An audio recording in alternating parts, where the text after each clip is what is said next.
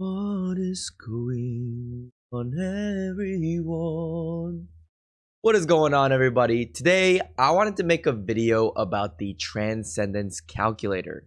So, I know this is not going to be targeted to majority of you, but on my stream and a lot of viewers have been asking me about this Transcendence calculator, like where to find it and how to use it. So I just wanted to make a basic guide on what everything means here and how you can use this Transcendence calculator. I know there's other programs out there that are way faster, but if you're planning on using the calculator like I am, this is going to be the guide for you. I'll have an exclamation mark Transcendence calculator or something like that for the Twitch command, so everybody can reference that on Twitch. Okay, so we start from the top side. So I'm going to completely ignore everything here. I mean, this is very important, right? You want to make sure you're in night mode, right? Because who the hell uses this? Ew, gross. Okay. Sorry for the flashbang, everybody. So you want to make sure you're in night mode. And then at the top here, these are where you select your gear type, your level, and finally the pity. The grace means pity after a certain amount of tries. I don't exactly remember how many. You will start to get grace 1, grace 2, grace 3 as you keep failing a specific level, and it gives you decent stuff, and we'll talk about this a little bit more. So let's just give an example. I want to cut my chest, right? Because everybody asks me, Andy, what are the priorities for DPS? It's always going to be chest to level 7, then pants to level 7. So as you can flip through, you need to make sure you click reset so you actually see the correct type. You can go level 3, boom, level 4, boom, right? It all looks different and it gets harder and harder. I actually think level 5 is pretty much the hardest one, but that's besides the point. Anyway, let's just see level 7. So this is level 7. You have 8 total tries. So what does this mean? So I mean, they spelled this wrong. Achieve 3 crowns. In this case, the crowns represent the flowers that you're trying to get for your Transcendence. So you can actually rearrange it so that however many turns you want the crown in. A cool thing that I like to do, a secret tip, everybody, is let's say you have 3 flowers on your level 1 all the way to your level 6 gear, right? You actually have 1 level that you can have at 2 flowers. So if you're on your, let's say your level 7th piece and you have 3 flowers on level 1 to level 6, you only need 2 flowers. You start off like this, right? So you go calculate, and then the thing's going to calculate, and it's go boom with these cards that you have. Why is it taking so long? It wants you to change, but let's say we use it, right? We just use it. Now it's going to go turn 7, right? It automatically changes everything. You want to just flip it back to turn 8, right? Because you want to get a maximum amount of attempts because you only want 2 flowers anyway, right? So it's better to get that extra attempt for that 2 flowers. That is the best way to bypass that. Okay, anyways, I got a little sidetrack there. So you reset here, we get this. That's what this means, right? We have a total of 8 tries to get 3 flowers. The ability to change elementals. So most of you probably know this, but I just want to make sure. When the calculator says to change, in this case it's not telling you to change, but let's say we want to change this. It's going to say change. You click change here, and it will change it out with the next following card, and it will lower your turn to 1. You only have 2 changes unless you get some elementals. And now let's talk about the elementals, right?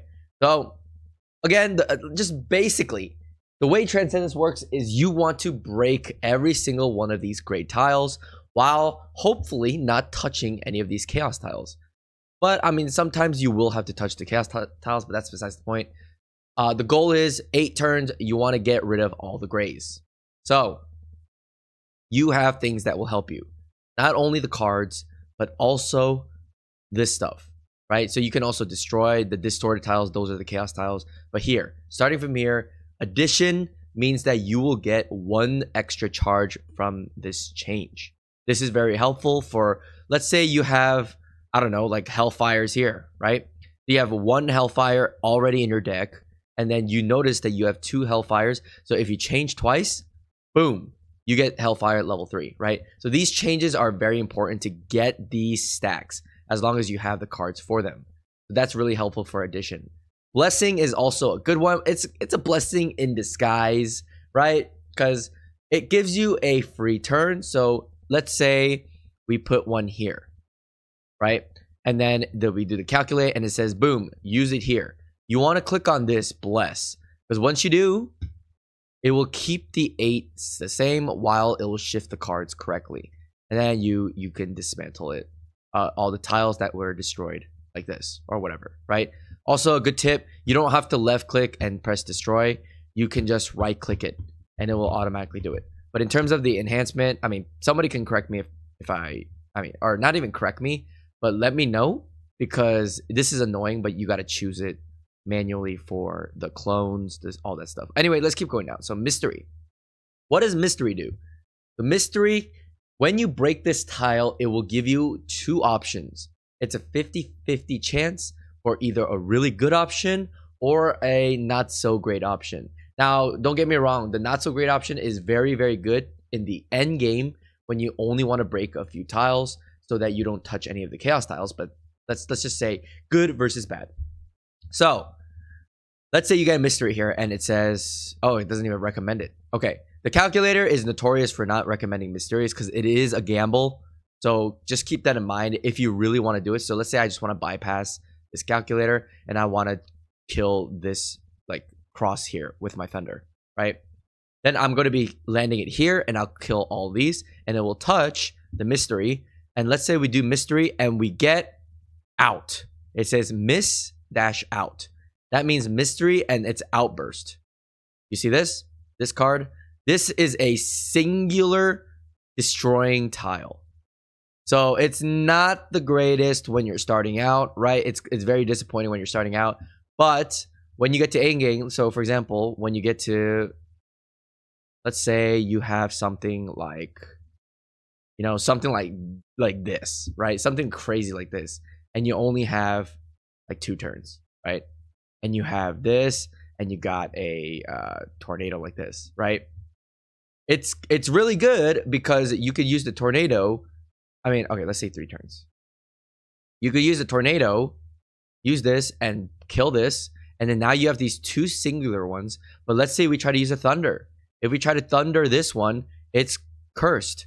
If we try to thunder this one, it will touch this tile and we will spawn more tiles, or at least a 50% chance. But we don't want to risk that. So we use this outburst in order to destroy this tile. Does it make sense? And then we can use this level 3 for that, right? Those are the cases where outburst is useful. Now, what about the other option? So with the mystery, let's say we burst it, there's something called a mystery tree. So we click on mystery tree. So we kill it, we use this. You consider clicking this as a use, by the way, right? If it's just a regular use, you just use use. If it's a change, you use change, etc., etc. But here, mystery tree, boom, we get a world tree. And you see at the bottom right, it shows you how many tiles it destroys. And in case it's really hard to see, basically, let's say we hit it right here, right? And it can bypass, this tree can bypass these cursed tiles. It will kill it. So that's really helpful. So let's say we put it right here. It will go up twice, right twice, bottom twice, and to the left twice. So it'll create this cross pattern with 2 on each side and then the middle one, which is really helpful. This is really good, especially when you get a clone. So let's talk about clone. Oh, we skipped enhancement. Okay, we'll just talk about clone. Clone, as it says here, you clone the tile. So let's say we have a clone right here. You would want to, it's most likely, oops, wait. Right here, we calculate, it's going to tell you to use it right here. Why? Because we get this world tree again. So keep this in mind though, when you clone it, your current deck disappears. So if there is something valuable here, oh well, you got to stick with the one that you cloned. So let's say we click clone here, right? Boom. We now get the thing that disappeared in our deck, and then we still get our clone. So we use this, right? We do this, we destroy all this, and then we get another one of them. Really helpful, really, really helpful, especially when you get this bad boy right here, Hellfire, right? Everybody loves the Hellfire, which is 3 Hellfires. These ones, 3 Hellfires, and you get clones. That's basically a free win, right? You get a clone, you get a clone, you get a clone, you clone. You just kill everything. That's really nice. All right, let's talk about enhancement now. So enhancement means that it will count as an additional stack of the card.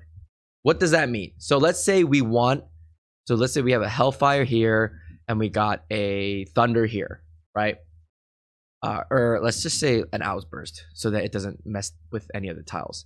So you can use Outburst. It's most likely going to tell me to use Outburst right here. Let's see. See, it does. The reason why is once you use one of your cards in here, the rest of the card in your deck will have an effect with the enhancement, meaning that you will now get level 2 for your Hellfire. And I'll show you right here. We click enhancement, boom, look at that, level 2 Hellfire. We destroy that, and now it's level 2. So this is really helpful. Enhancement is really helpful to get these really strong, what are these called? Like skills to activate to the next level. All right, and now finally, relocation.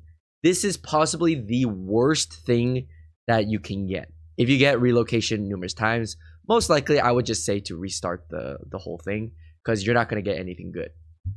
The whole purpose of relocation, and another reason why relocation is bad is because, let me explain it to you, if you use it on the relocation tile, you break the relocation tile, all of your tiles will randomly go to different spots, right? It will be the same amount of tiles, but it will be in different positions. And that could either be a good or a bad thing, really depending on if your board looks disgusting, then you have a chance. It's kind of like the elixir, where you have a chance of randomizing and hoping that the nodes go in the correct spots, right? It's the same thing as this one. But for the most part, relocation is going to be bad. I have never had a good experience with relocation. I know I had some comments saying that they had amazing things with relocation. Not me. So with that being said, I would probably avoid relocation at all times. But anyways, that's pretty much it. So we'll just do a quick demo. This video has gotten a little bit too long. So we'll just do a quick demo, okay? So let's pretend that your cards look like, you start the thing, right? You start the thing. You want to cut your chest 7. You have a Thunder here. You have a Tornado. You have a Purify, Earthquake, and a Tidal Wave. These are your setup. You want to always just calculate the first one, right? It says reset. Okay, we reset. So we just use Hellfire too, because for the sake of the video. Boom. Use. Now it's going to tell you to change. So you just want to change, and in your game, you want to click change. And then you have to probably reset the cards that have updated, because we have updated the cards. So let's say here now it says Shockwave. Now we calculate again. Boom, it says Purify. So we want to use Purify on this tile. We click use. In game, we destroy, let's say it destroyed these 3, luckily, right? Don't forget, now you got to refresh the stuff on here. Let's say there's a Thunder here. And now after the first turn, you have to start worrying about the elements. So in this case, let's say there's an addition here. We click calculate. It says change. Boom, you change it again. Let's say here it's spawned the Purify. We calculate, and you do it over and over again like this. This is the basics of Transcendence, right? This is the best way for you guys to save up on a lot of gold. If you try to do this and ego it and, oh, I'm so much better than the calculator, I know exactly what I'm doing, you're going to waste a lot more gold than if you were just to use the calculator. That being said, if you use the calculator, you will have to spend a lot of time in it, and that is trash. I've spent many hours doing Transcendence for all my characters. Too much, in fact. So this is not going away. You just got to make the best of it. So use this calculator. All right, we went way too long. So that is the end of this video. I hope this was really helpful. I will post this on the Twitch commands. Let me know if this was helpful, and I'll see you all in the next video. Goodbye.